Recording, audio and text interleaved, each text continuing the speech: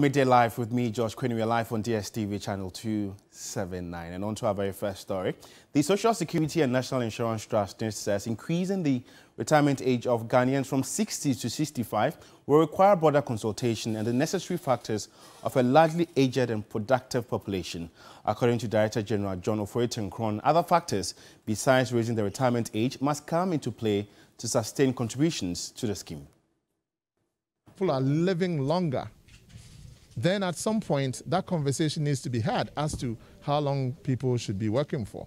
So that conversation of increasing retirement age or whatever, it's a conversation that has to be had at some point.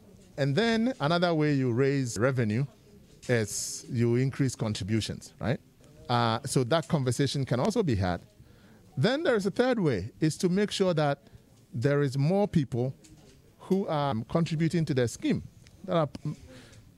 You look, currently my active contributor number is, I think, about 1.7 million out of probably a working population of about 14 or so million, right? And that's because a lot of people have not taken advantage of the scheme, partly because they don't understand what the scheme offers, and they've bought into the narrative, which have been peddled for so long, that it's a waste of money to contribute to the scheme.